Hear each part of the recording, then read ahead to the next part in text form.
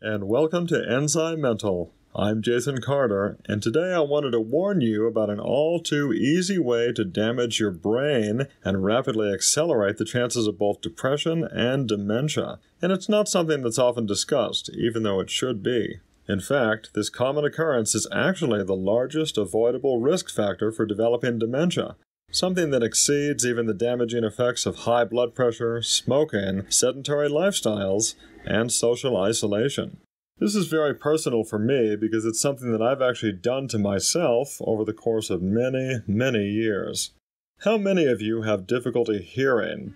I certainly do, and it's something that's been with me for far too long, and it's also something that's really accelerated over the past 3 years. I've always had a very sharp sensitivity to sound, and this is one primary reason why music has always been such a dynamic part of my life, sometimes even too dynamic. Hearing loss doesn't develop overnight. Like many things, it's the result of repeated low-level trauma. What does this mean? Just as metabolic syndrome doesn't result after one junk food meal, it actually happens after a lifetime of junk food.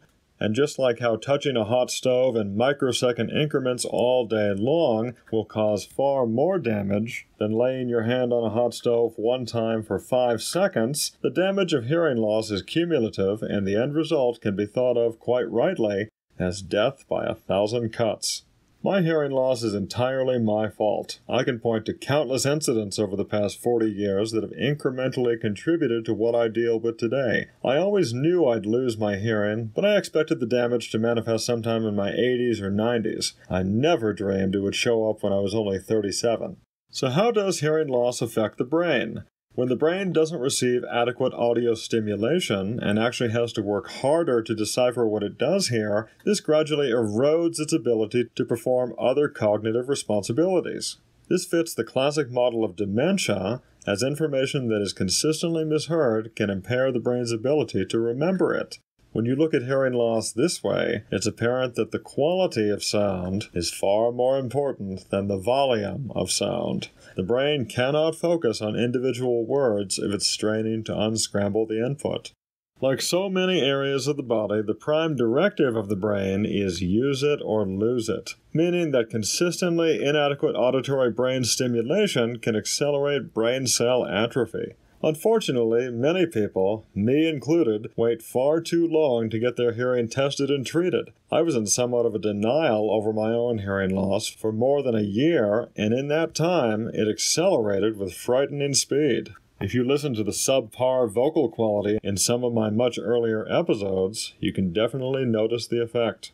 The painful truth I learned is that the longer you wait, the more difficult treatment becomes. One indicator to look for to know when and if you should get your hearing checked is when family and friends say that you often mishear things, don't respond at all when spoken to, and or if they tell you you're speaking in an unnaturally loud voice. I've experienced all of these things. The two greatest contributing factors to hearing loss are intensity and duration, meaning the longer you are exposed to loud sound, the greater the damage. I worked in radio broadcasting for many years, and also, I'm a metalhead, so I've been to countless concerts over the years, and I didn't wear any ear protection at all for most of them. I'm paying for that every day now.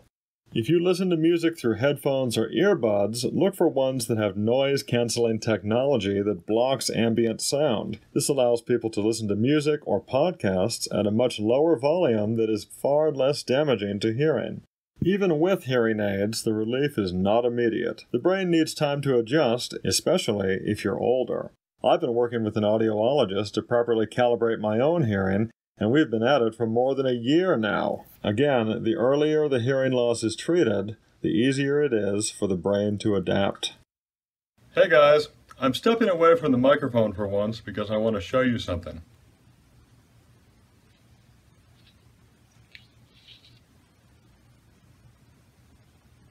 You see that? These are my ears now. This is the only way I can hear, because without these, I can't hear much of anything. It's amazing how quickly the brain can degrade from just a lack of audio stimulation. So get your hearing checked. Do it now.